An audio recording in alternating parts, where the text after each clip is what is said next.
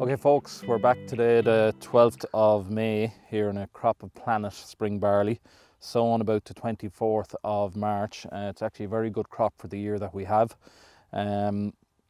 This crop, what it has got to date is it was sown with 3,000 gallons of pig slurry, and it's got 55 units of nitrogen and 14 units of sulphur supplied through UAN. The crop has received a fair bit of TLC already in terms of how it's been managed. This got the Insight spray we talked about in the winter barley videos earlier at 0.5 litre per hectare at about the 4-leaf stage. The first tiller was just peeping.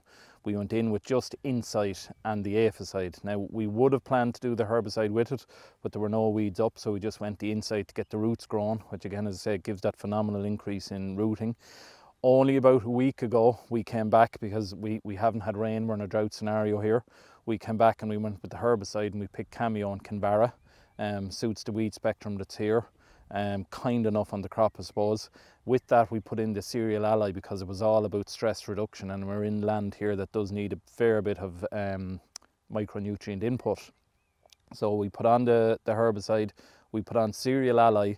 We didn't add in any magnesium to it, even though this is a very magnesium prone field, because the level of magnesium that's in the cereal ally has actually kept the crop going till now. We also added in Uplift at that stage. Again, Uplift, you've heard me talk about it so often, it's all about stress reduction and enhancing the plant's ability to grow, but that is really coming into its own this year with the drought conditions we have here. So the crop is looking very well. We've got 4 very strong tillers on it, just approaching growth stage 30. The plan for this around here, around my neck of the woods, we normally put on T1 around the 15th of May.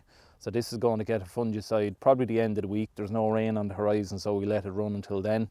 It's going to get another shot of Uplift. It'll get another small bit of cereal ally and some of the Liquiplex MN. And again, there's amino acids in that Liquiplex which will help reduce the stress. It is worth highlighting, this crop is particularly good for some of the spring barleys I've seen. A lot of it is under an awful lot of stress, and it's all been driven by the drought, the lack of rainfall, and the plant's ability to get moisture and nutrition out of the ground. As I said, I was afraid this would happen this year, but it's similar to what happened in 2018. The crops are just under pressure. So it's all about TLC, it's all about reducing the stress.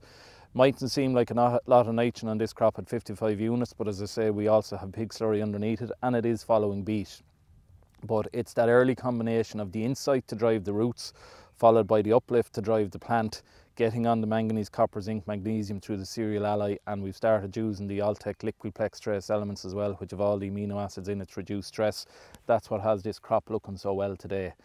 We will continue that program right through to the end, because when we put the final fungicide on here this year, we will use the Alltech Liquiplex Magnesium.